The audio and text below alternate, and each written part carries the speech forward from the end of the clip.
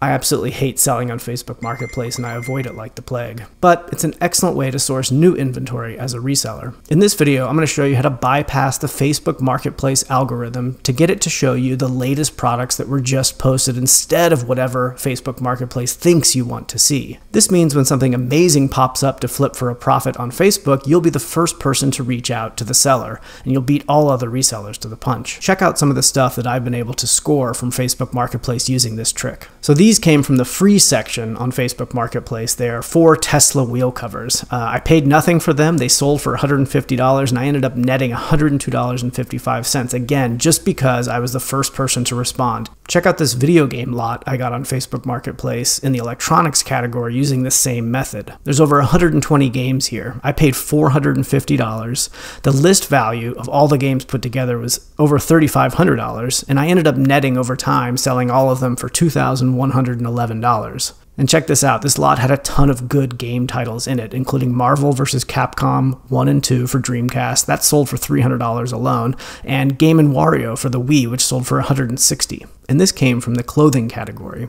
I bought 187 pairs of Converse. I paid $1,300 and sold a bunch of these on eBay before shipping the rest off to the RealReal on consignment, where I made almost $7,000. And check this one out from the toys and games category. This is a lot of a bunch of late 90s, early 2000s Harry Potter toys. There's over 100 of them here. I paid $500 and they had a total list value of $2,896. After selling it all, I made $1,426. Again, if I wasn't using this trick on Facebook Marketplace, I never would have found these, and I most likely wouldn't have been the first person to respond. So let me pull up Facebook Marketplace now to show you the problem with the algorithm and why you need to use this trick. All right, so I pull up Facebook Marketplace. The first thing I see is today's picks. And again, this is just the algorithm showing me whatever it wants, whatever it thinks I want to buy. But take a look at this. Here's a $2,000 for an N64 complete in box. Let's take a look at this. Yeah, listed a week ago. So if I'm a reseller, and I see this, if it's going to be worth it for me to buy it, I'm going to snatch it up so quick. If it's been listed for a week, I can already assume it's not worth buying to resell. And here's another one, Beats by Dre for 80 bucks. I click on it, look, listed a week ago. Again, just old stuff. It's definitely not going to be worth buying for resale. And a Nintendo Wii for $100. Again, I click on it, listed a week ago. Can also jump into the categories. Let's go into the electronics category and see what they have to offer here. An Oculus MetaQuest 2. Let's see about that. Listed 19 hours ago. That's a little bit better. All right, let's jump into maybe entertainment. Let's see what's in this category here. All right, I got How I Met Your Mother, the complete season, listed 4 weeks ago. So that's very old. Hopping into the musical instruments category, we've got a bunch of stuff. Let's take a look at this keyboard for 60 bucks, listed 3 days ago. So again, this is basically just a crapshoot. Like whatever Facebook is going to show you, it doesn't, it's not going to be helpful as a reseller. It's just going to pick whatever it thinks you want to as a consumer, as a buyer.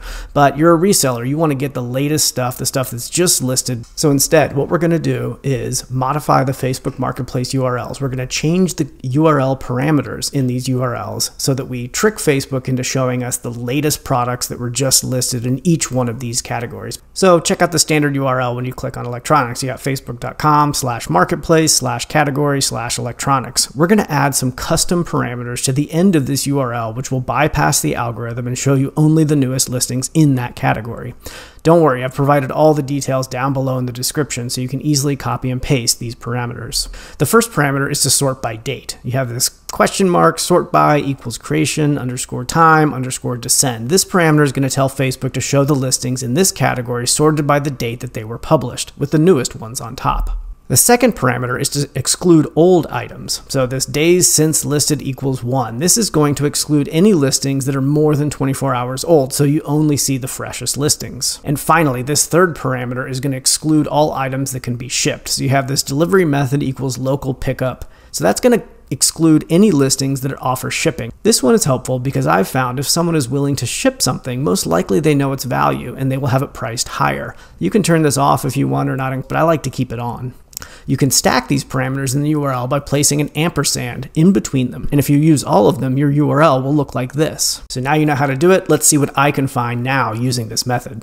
All right, I've got a couple of these just bookmarked up here. So I'm going to hit the electronics here, and you'll see my URL has that automatically in there, all those parameters.